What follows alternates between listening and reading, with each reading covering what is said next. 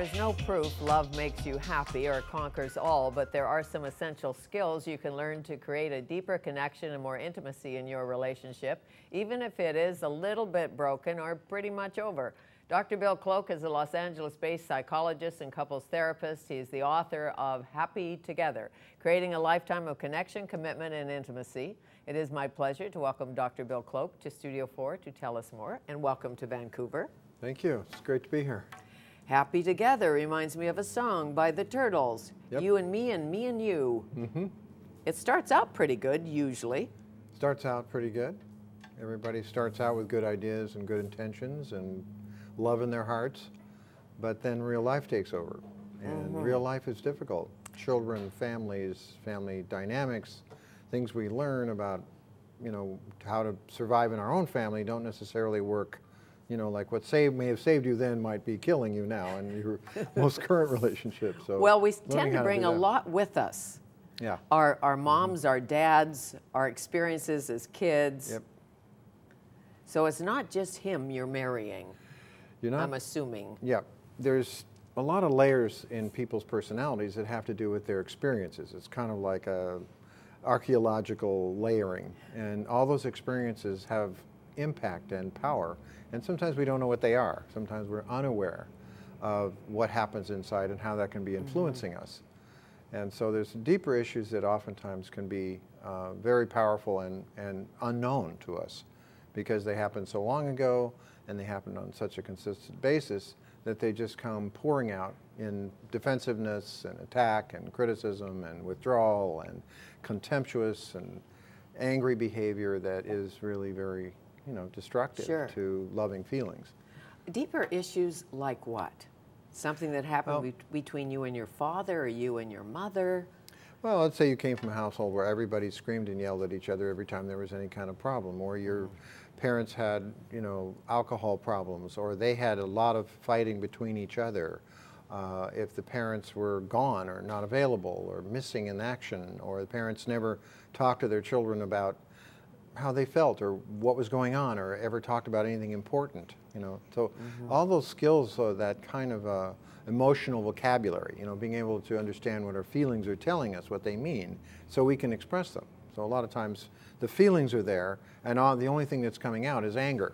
So anger is sort of an indicator that, oftentimes 4 or 5 different things may be going on, but anger is the expression. So what we try to do is try to say, hold on to that. That's just an indicator that something's up. There's a lot of things that are going on underneath it, like hurt feelings and shame feelings, feeling bad about ourselves. We don't feel like we're good enough. We don't feel like we feel powerless. We don't feel like we can do it right. And so a lot of men you hear saying, I'm damned if I do and I'm damned if I don't, right? Right.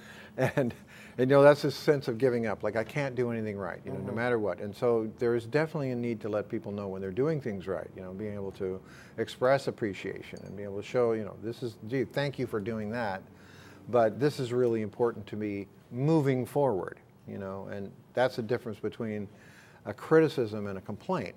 Now, really, a criticism is about what you've already done, and it's bad. A complaint is really about what you can do better in the future. Like, I really love it if you could do this next time. That's a whole lot better than saying you really screwed up. People have much better reactions because they feel like there's a way out. There's a way to succeed. Oh, you want to succeed? Here's how you can do it. So you're really building pathways for people to feel like they're doing things right, or they can. Of course, and I'm sure you've talked to many couples where the woman says, particularly the woman, perhaps the man, I feel lonely in this relationship. I live with this man, he provides for me, takes care of the kids, he's a good man. Yeah. And I feel lonely. What's that about? Well, he's probably deep loneliness. Yeah, the deep loneliness is they're not taking time to make a connection. Connection is sort of the big deal in relationships. I mean, it's all about what we do to connect with each other. And there's about 4 different processes that we use that helps connect, and then there's about 5 different things we do. So the 4 things is something I call CURE, which is compassion, understanding, respect, and empathy. If you're not using one of those, either with yourself, in your relationship with yourself, which is oftentimes the key to everything else. Right.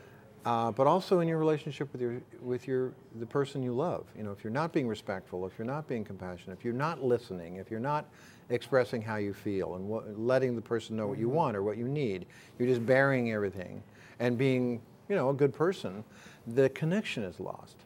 You know, but there's certain things we can do to create connection. You know, good sense of humor. Sex. Is a great thing. Sex and affection. Okay, good communication, real good problem-solving techniques. You know, if you really get in and you can solve problems well, like good fights, you know, productive fights. All couples fight, but they don't always fight fair. They don't always know how to fight. You know, hit below the belt. They do all kinds of things where they hurt each other, and then being good friends. You know, being able to sit down with each other and talk to each other about things that are important. What do you make of couples who say to you, we never fight?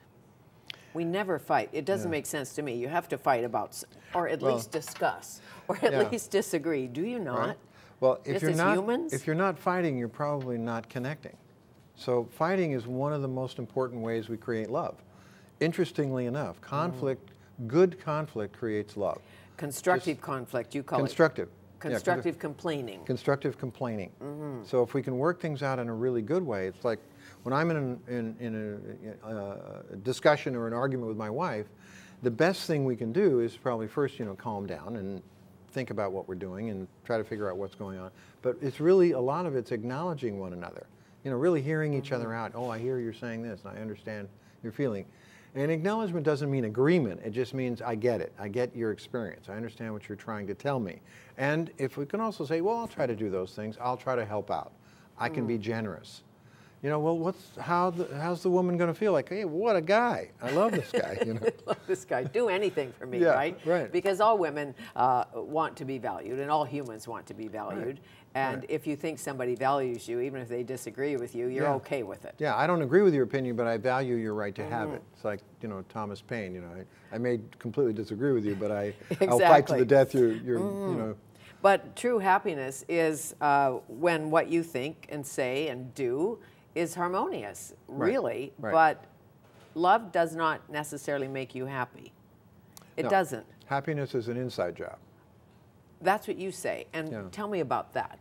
Well, I think that if you're self-critical, if you have incredibly high expectations for yourself, if you have lingering depression, if you feel like a failure, if you don't feel good about who you are, it doesn't matter how good your relationship is. Right, love yourself. You're going to feel bad.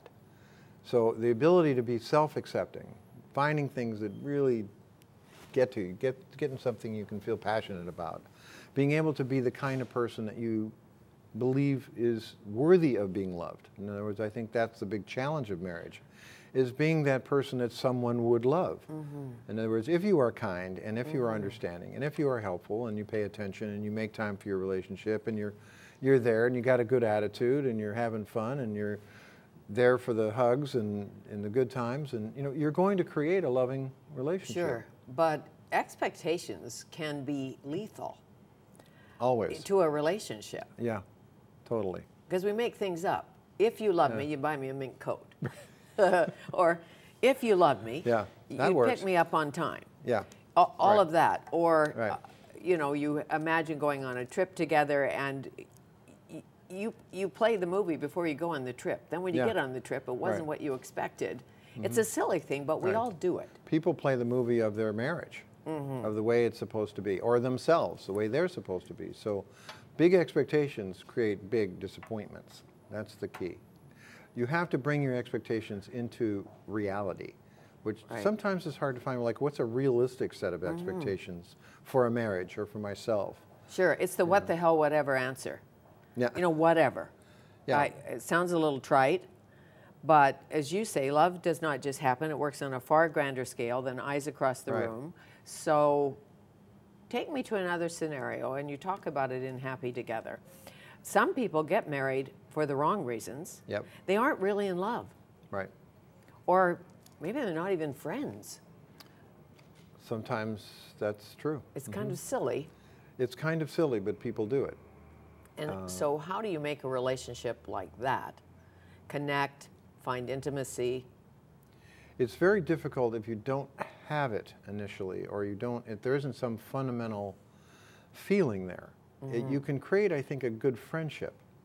I think you can be good friends. You can learn how to be good partners, good friends. Right. And some people, that's enough.